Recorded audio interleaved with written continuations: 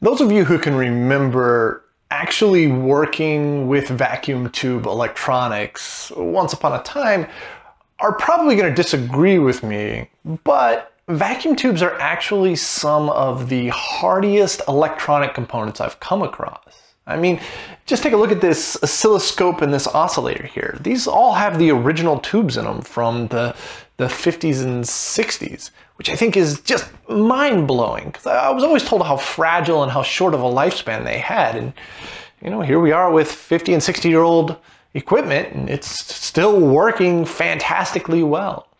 But having said that, they do sometimes go bad, and they go bad for different reasons. Sometimes the filament burns out, or they get leaky, or, you know, even just the glass cracks, and they no longer function once they lose their vacuum. And so throughout all of the electronic projects that I've been doing and all of the tubes that I've come across, I don't know, about 8 or 10 bad tubes, and they've gone bad for various reasons.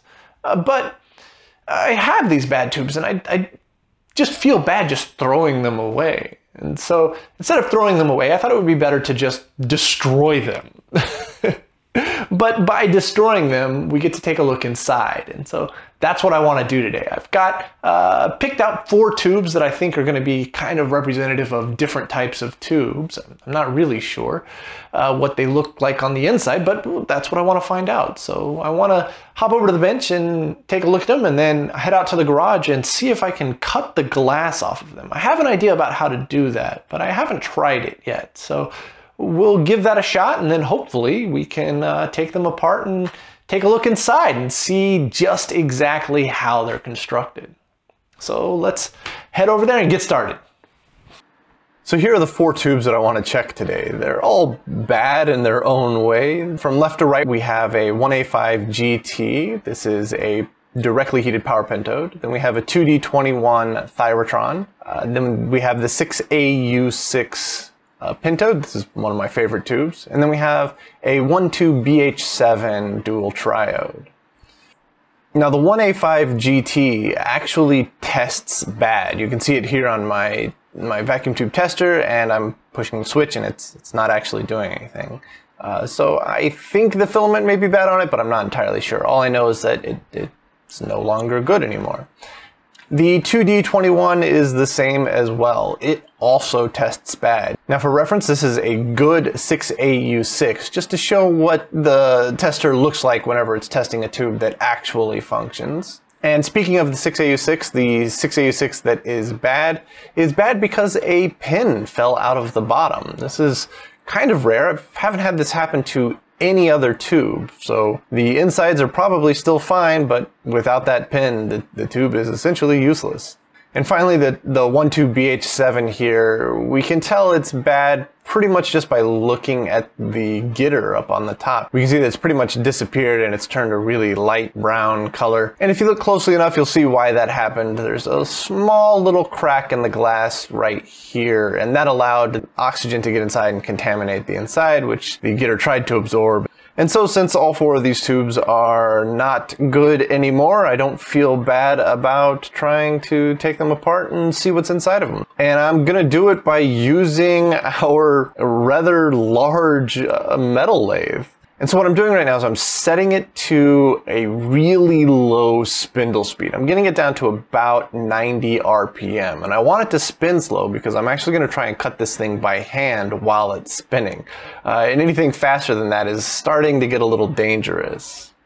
So let's start by trying to cut the glass off of the 1A5 GT. And so I'm going to wrap it in a just shop rag, so that way I can put the clamps on it without putting too much direct pressure on the actual tube itself and potentially shattering the glass. And once I have it clamped up all tight, it's time to kick it on and take a stab at this. So I'm just using a really small file, and I'm holding this file against the glass while it slowly rotates, and letting the file just slowly cut a groove into the glass. And sure enough, after a short amount of time, it slices right through the glass and comes off without shattering anything.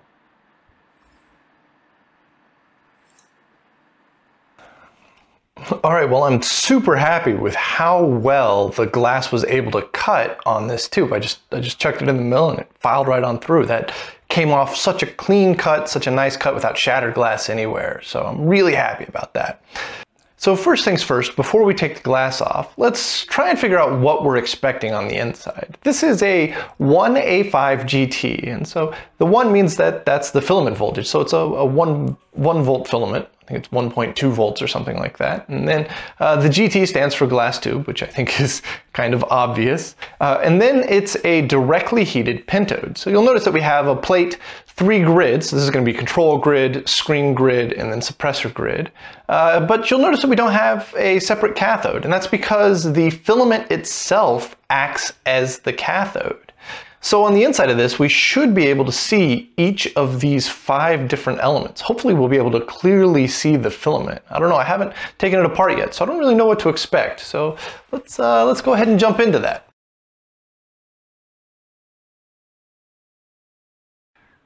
All right, so the first thing that I can tell is that this big plate around the outside is actually just the plate. This is what sucks in all of the electrons, which I think is really cool. So let's see if we can't get this plate off of there. And the first thing we need to do is we need to get this little plastic cover off. And I don't really know a good way to do that other than to just snip some of the stuff coming off of the top here. So we'll go ahead and try that first.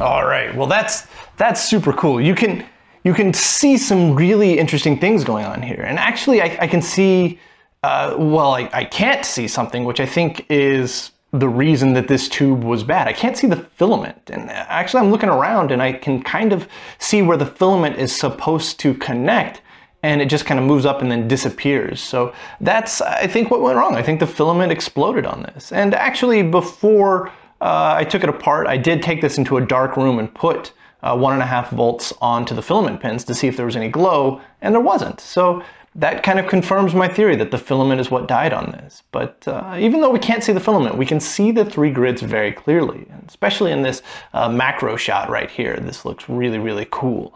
And so you can see that the control grid is the very tightly wound grid right in the center.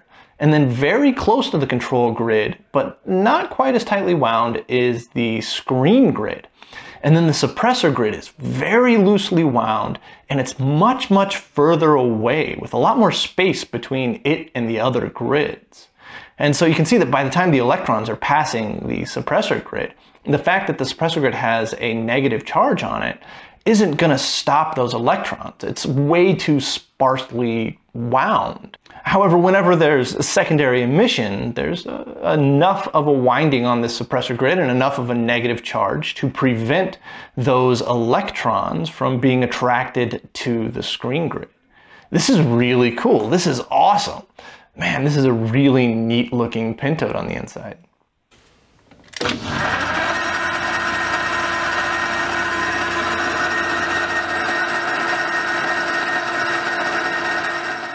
Now, I don't know how the 6AU6 glass is different, but man, is it dramatically different. It took me forever to get through the glass on this 6AU6 tube. It took me about 30 minutes with the file and turning it in the lathe here. So as I was cutting the tubes open, there's a little silver spot at the top of all these tubes, with the exception of the 1A5 GT. And this is called the gitter, and its sole purpose is to kind of absorb any additional gases that may be off-gassing off of all of the materials inside the tube to prevent contamination and the tube dying an early death. And whenever tubes start to have too many gases come off or they get a little leaky, the gitter changes colors, or it'll turn kind of a milky brown. And so when I pulled these tubes apart, I really wanted to see that in real time. And you can see here on this time lapse that it happens just immediately. It happens so quickly. It's just really cool to see that, because the getter now is absorbing all of the impurities in the environment, the oxygen in the air and all of this stuff. It's just absorbing all of that and disappearing so rapidly. This happened in under 5 minutes, which I think is wild. So this is the 6AU6 Pentode. This is probably my favorite tube to build circuits with, partially because it performs really well, but also I just think that this dark plate around the outside looks really, really cool.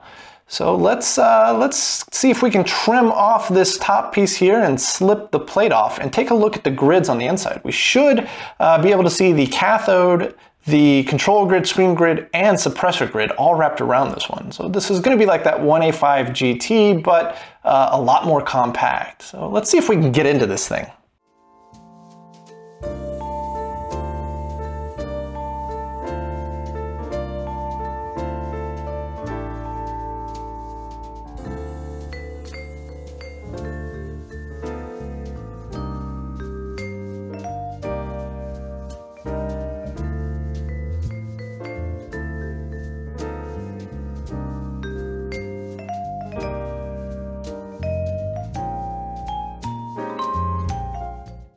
All right, well, that one came apart really easily. You can see that the plate around the outside here actually just needed 2 quick little trims, and then it slipped right off. And you can just clearly see all 3 grids in there. The manufacturing capability on this is just mind-boggling.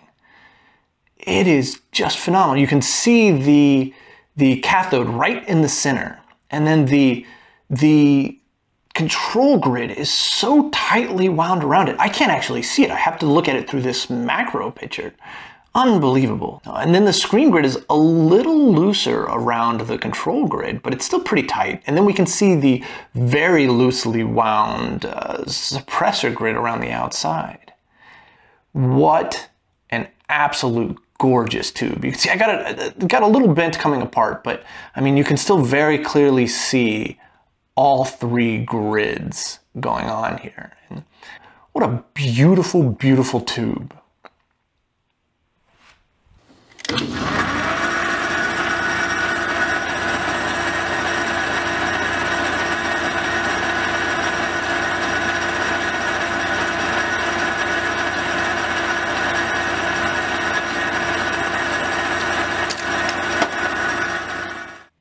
So this is the 12BH7. It's a dual triode, and you can kind of see that it's going to be laid out just like this. And you can actually clearly see the 2 triode sections here. So one's on the left and one's on the right. And these little black encasings around the outside of each one are actually the plates. So that's going to be these 2 pieces up here. So that's very easy and very clear to see. So I want to try and get the top off and just get one of the plates off.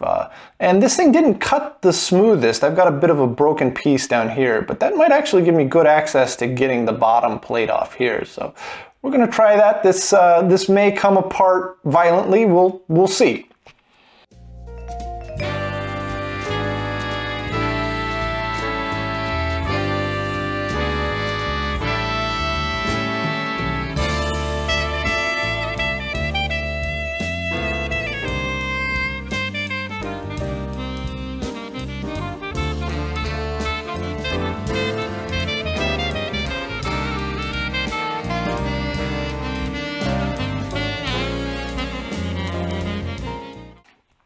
So the plate on the outside here, these black plates are really kind of ashy. You can see they've made my fingers filthy just by touching them.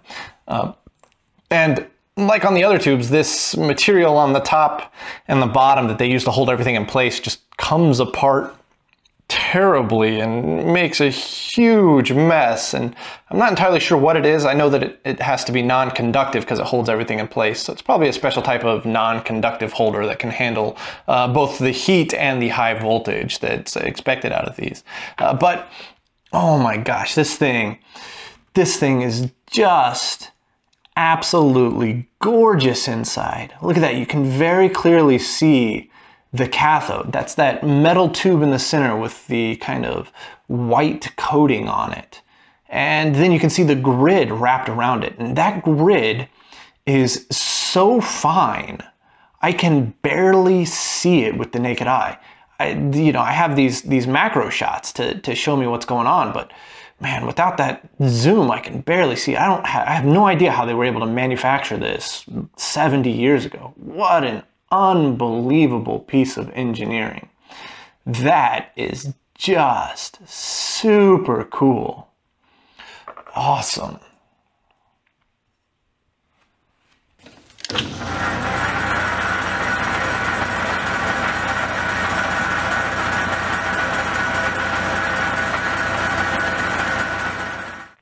All right, next up is this 2D21 Thyratron. Now this was filled with the gas, and obviously that's no longer the case, but I was always really curious what the inside of this looked like, because it's got this really solid plate around the outside here, so we can't actually see anything that's going on inside. So we should expect to see a cathode, 2 grids, and then a plate on the outside. And I'm thinking that this piece around the outside here isn't actually the plate. I think the plate is going to be on the inside of that.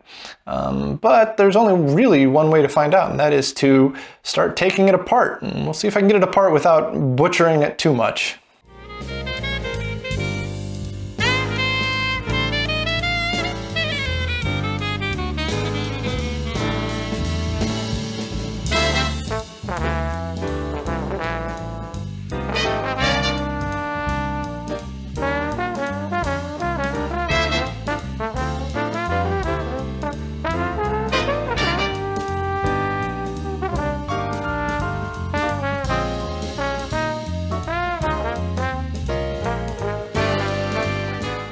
Okay, even though it didn't come apart gracefully, it's extremely interesting. This is just absolutely wild to me. So normally, as we saw earlier, the heater is in the dead center of the tube. And then if there's a cathode, it's wrapped around the heater, and then the grid is wrapped around that, and then the screen grid's wrapped around that, and then the plate is all the way on the outer edges of the tube. This Thyratron is set up much more in a linear fashion. It's wild. The heater and the cathode, which is this piece here on the far left, the heater is actually inside this kind of white colored piece. And that's all the way on one side. And then we have the control grid. It doesn't even look like a grid. It's just this little piece right here. And then this outer piece here is the screen grid. And the control grid slides right into the center of this screen grid, and then the screen grid literally is on both sides of the control grid, screening it from the cathode and the plate. And then the plate is quite literally just a plate on the opposite far side of the tube. What a wild setup. I did not expect it to look like this at all. My mind is totally blown, but it's really, really cool. It did disintegrate on the way apart, but oh man, that is super neat. I am just blown away with the way that this is laid out. I did not imagine it looking like this at all. Well, I hope you guys enjoyed watching me take those tubes apart. It was a lot of fun, and I learned a lot of really wild stuff, especially with that Thyratron. That was really cool. But thanks for watching, and we'll see y'all in the next episode.